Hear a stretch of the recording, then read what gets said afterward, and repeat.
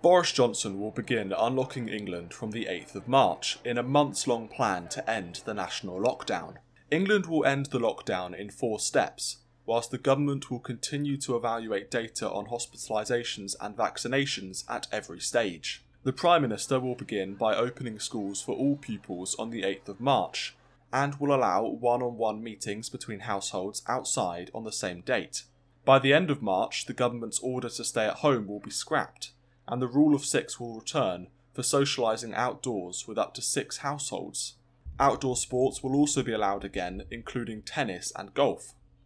The second stage of the unlocking will see pubs and restaurants reopen for customers outdoors in mid-April, and non-essential shops will reopen.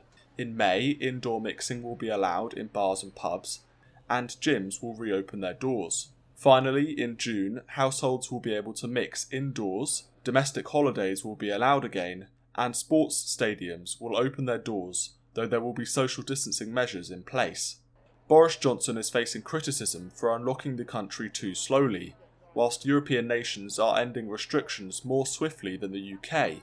Meanwhile, more than a third of all Brits have now been vaccinated, and new data shows vaccines reduced hospital admissions by as much as 94%.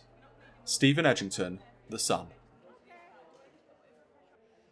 Basically, we've got the plan to vaccinate all of the high priority cohorts of the local population in Wakefield.